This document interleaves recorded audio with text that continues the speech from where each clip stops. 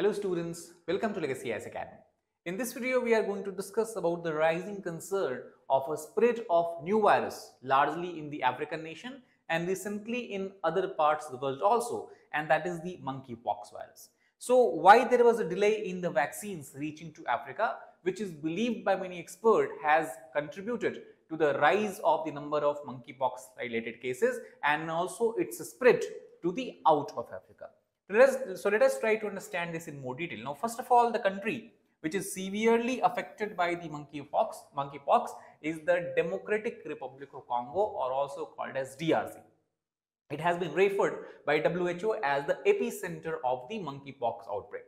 So recently it has received the first donation of the monkeypox vaccine. Since 2022, that is the time when 1st January was the month when monkeypox virus started to make the news headlines, and since then the cases has increased, and now total 121 countries are said to be affected by the virus, including 20 WHO member states that are in the African continent alone.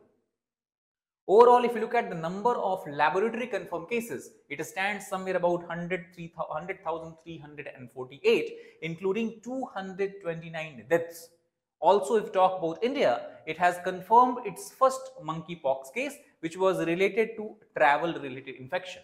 That was the way in which the COVID infection has also spread at a rapid pace.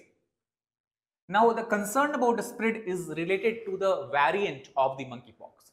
Basically, the monkeypox was first reported in the humans in the year 1970, and it has come under the spotlight largely due to the spread of its new clade 1b variant. When I talk about clade basically refers to the common ancestry which organisms belong to share with each other. So if we talk about the monkeypox, two different clades are there which are currently circulating in the affected population. First is called as clade 1 and second is called as clade 2. However, the clade 1 variant is much more deadlier than the clade 2. Now, even in clade 1, two type of variant we can recognize here. First is clade 1b, which seems to be transmitting more rapidly between people than previous variants, including through sexual activity. And second is clade 1a, which is mostly coming from the animals. Now, it is affecting more women and children also in the impacted African countries, as per the recent report released by the WHO, that is World Health Organization. If we try to look at the countries which are impacted by the monkeypox, as we can see, almost all the countries, as we have discussed 120 countries, so if you take a look at the map, almost all the countries seems to be having some cases of monkeypox. And the clade that is in largest circulation, as you can see, is the clade 2 that has affected the entire North American and South American continent, and even in large part of Asia, including India. If you talk about also Oceania, that is Australia and New Zealand, it is a clade 2 variant which is relatively less deadlier, is in circulation. The more deadly clade 1 variant, if you talk about, is largely affecting the Central African and East African nations, and to some extent in the Scandinavian countries, which again is related to the travel related infections. So this is how we can understand the distribution of monkeypox. Now, if you take a look at the development of vaccines, currently total 3 vaccines are available for the monkeypox. The first vaccine, that is basically all the vaccine. Before discussing, we can understand all the vaccines basically that has been developed here are the weakened version of the vaccinia. Vaccinia here refers to a live virus that also has served as a basis for the smallpox vaccine. Now, smallpox is something that has been eradicated from India, but smallpox and monkeypox both belong to the same family of the viruses. The major difference is the monkeypox is relatively less severe and the fatality rate is relatively lower here as compared to the smallpox.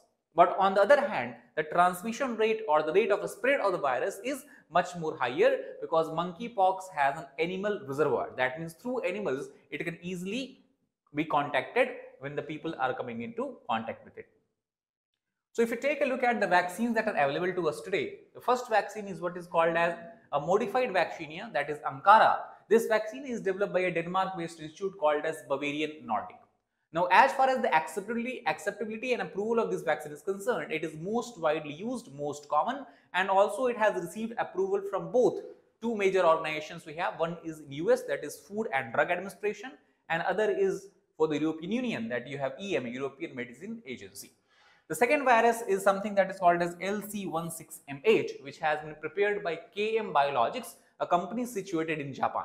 As far as this virus is concerned, it has only received approval from the local Japanese regulatory authority. The third vaccine is called as ACAM 2000, which again is developed by an American company called as Emergent Biosolution, and it is very recently, this vaccine has also been approved for Mpox by the Food and Drug Administration. Not only that, several other vaccines are in the stage of various stages of development. One vaccine that is believed that it will soon can be used for the final trial is being developed in the Germany.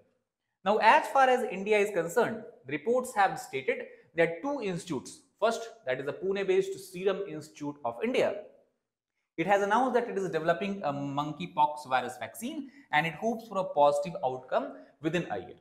And similarly, ICMR, that is Indian Council of Medical Research, it also has said that it has called for experienced pharmaceutical companies and research organizations to work on the Mpox vaccine and to collaborate on royalty basis for developing the vaccines and the diagnostic kits. So these are the efforts that we can highlight which has been taken by India to tackle future rise or rapid rise if it happens in the cases of monkeypox. The question that is being asked in media is that why African countries did not receive monkeypox vaccine sooner, why it was allowed to spread at such a high rate and affect such a huge number of people. Because if you talk about the number of people who have been infected by monkeypox virus in the last 2 years, most of them reside in the African continent. Now, two reasons are given here. First of all, it is the expense and the cost of vaccine. As far as the WHO data, each dose of vaccine costs somewhere $50 to $75, which many of the African countries cannot afford, and that is why these vaccines were not included in the public healthcare system. Now, they have to usually, if the vaccine cost is very high, African countries have to usually rely on direct donations that can be done by the developed countries or the vaccine producers in many cases, or if it does not happen, then purchases that is made by some international organization such as Gavi, that is Global Alliance for Vaccines and Immunization, the Vaccine Alliance, as well as UNICEF. However, Gavi and UNICEF cannot buy vaccine unless the WHO issues an emergency use listing to products or gives them full approval. Now, it is in this area where WHO has taken the decisions at a very delayed rate. They are kind of risk averse as claimed by the expert and critics, and it is due to this reason there is a shortage of vaccine. Basically, we can say delay in the supply of vaccine. Second reason is also, we can say that it is because of the laggardness shown by the African nations. And it was largely because of the previous infections. If you look at the previous infection or outbreaks that happened in the case of monkeypox, the number of cases reported was very, very low. And since the number of cases reported was very low, the same African countries thought that it will be similar in this time also. And that is why many of them did not ask for the Mpox vaccine, as health officials had to tackle far more serious health problems that is going on in these countries. So we can say there is a kind of neglect that is shown by the countries themselves, as well as due to the expenditure and cost involved in the vaccine, there was a delay in the supply. However, critics argue that there is a large scale vaccine inequality that we see across the world, especially between the developed world and the developing world. And thus, the high income countries have their own drug regulations and they rely on them. Low and middle income countries are dependent on clearances, which is to be given by WHO, which is risk averse, that actually delays the overall decision making process. And thus, WHO and the developed world should have encouraged the sharing of smallpox vaccines earlier to protect people against more virulent diseases. So this is something that we can understand as a conclusion. However, we have to wait and watch and see how the situation unfold and to what extent this outbreak basically is spread across the world.